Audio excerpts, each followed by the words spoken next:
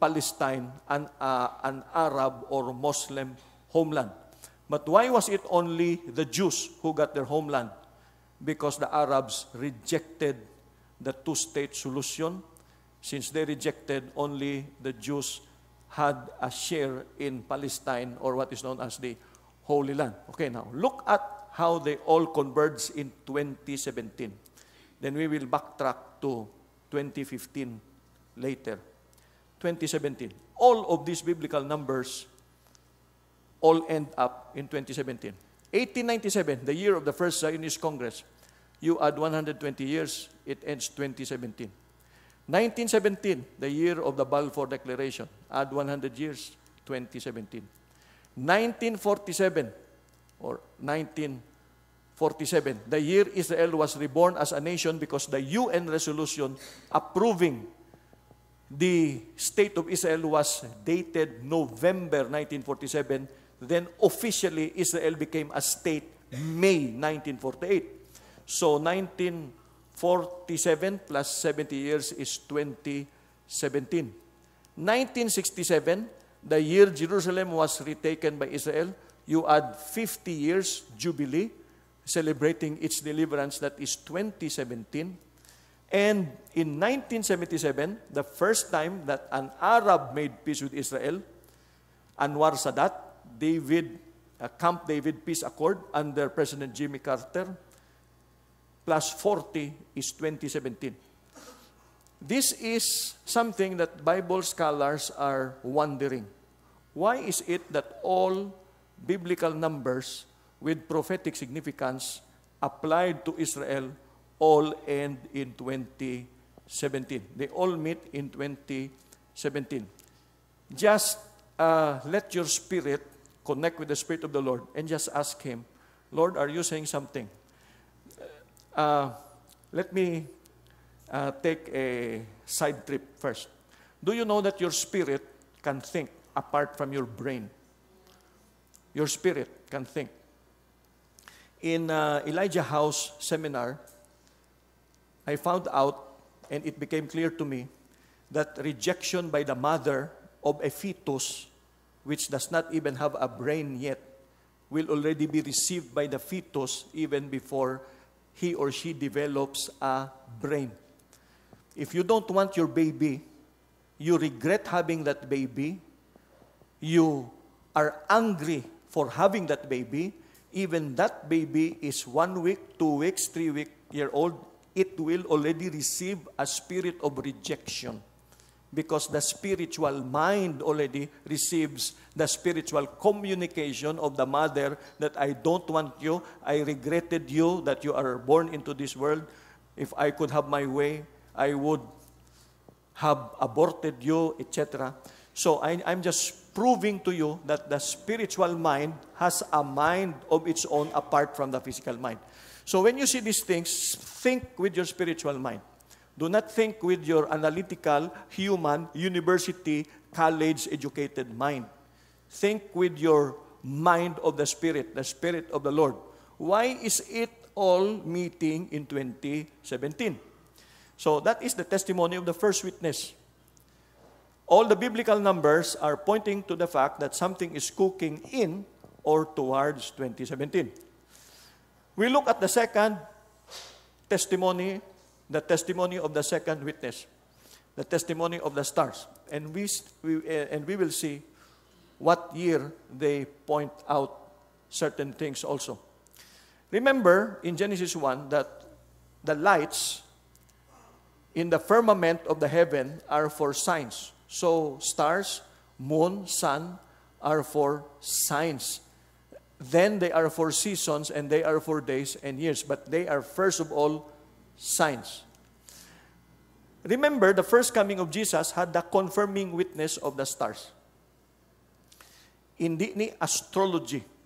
I need to be very strong with this. Astrology. I was listening, in my research of this, I was listening to a lecture of an astrotheologian. He calls himself astrotheologian, a theologian of the stars. Astro, stars, theology, study of God. So it's neither astronomy nor astrology, it's astrotheology. The wise men studied the stars in the east to know when the king of the Jews would be born. Okay. Why did it become horoscope? Because the enemy stole it from us. How and when? The angels that rebelled against God, 1/3 of them, in Genesis 6, impregnated some of the women of the earth. Remember Genesis 6? The sons of God, the angels, fell in love. They transferred what they know of the stars and told it to human beings, and they twisted. Now, please take note of this. The difference between astrology and astrotheology. What is the difference? You know that it is from the devil when you use the stars to tell you about your future. The stars have nothing to say about you. So when it is about you, you know it is from the devil. The stars only speak about God. So when you plot the Capricorn and the Aquarius, etc., what will happen to you next month in the sky, you know it is from the devil because the stars tell about God. If the stars tell about God, listen to it, analyze it, evaluate it. If it tells about you, you will marry tall, dark, and handsome. Then of the three qualifications, only dark was present. The tall and the handsome did not materialize, but since you are over the calendar, you got married anyway. That is not already from the Lord. That is from the devil. Okay? So, we have seen a star in the east and are come to worship Him. This is the first coming. The first coming. Question, will the stars again testify for the second coming? Two passages in the scripture says yes. Luke 21:25. There will be signs in the sun, moon, and stars. And Revelations 22, Jesus said, I have sent mine angel to testify unto you these things in the churches. I am the root and the offspring of David. Now look at this. And the bright and morning star. The bright and morning star of the offspring of David. I have something surprising to report to you about this as we go along. But the meaning of the word morning is boker, which means end of the night and the break of a new day. Morning means boker. And star means aster, literally a star. So a bright and morning star means the end of a certain period called the night and the beginning of a new season called the day. If a morning star appears, that means a night is about to end and morning is about to begin. Now, I have surprise for you. Where did the wise men of the first coming see the star in the east? That was the celestial alignment of Mercury, Venus, Jupiter, and the star Regulus in the constellation of Leo on September 11, 3 BC. The stars aligned and their combined power was so bright that the wise men understood that that was announcing the birth of the Savior. Where did they get the idea that Jesus would be King of the Jews? They got it from Daniel, who used to be the dean of the wise men of Babylon. That was the star of the first coming. I have news to tell you. Without our knowing it, the bright and morning star has appeared recently to announce to the world that a new season is coming. When you put them together, they form the Star of David. This is how it will look like. They call it the Star of David. Okay? When is it going to appear in our times?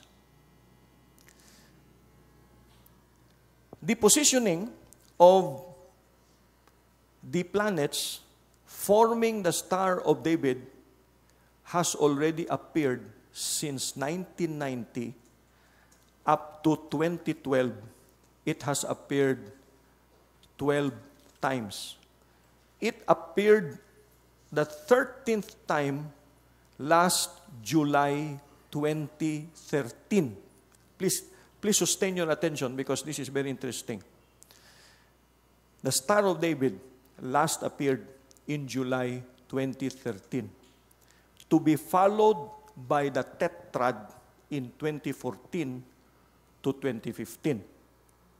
And something else will follow that after in 2017. So let's be patient and look at it. This is how the Star of David looks like, how it positioned itself. Why is it called the Star of David?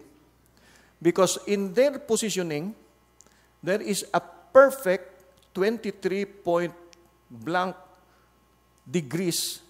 If from the center, this is 23.5, 23.5, 23.5. It's a perfect triangle going down, perfect triangle going up. They call it the Star of David. That has appeared in July 2013. And this is how it has been appearing since 1990. It appeared on this date. Then in 1992, it appeared again. Then it appeared again in 1995. Then in 1996. Then in 1997. 12 times until it last appeared in 2013 of July. Question. So what if it appeared 12 times and the last time, the 13th time? Remember the number 12. The number 12 represents government. 12 months is 1 year. 12 tribes, 12 apostles, 12 hours in the night, 12 hours in the day. How about the number 13? Remember that the Apostle Paul is called the 13th apostle because there were 12 apostles apart from the Apostle Paul. Judas the traitor was replaced by Matthias. Okay. So, Paul was also called an apostle, but he was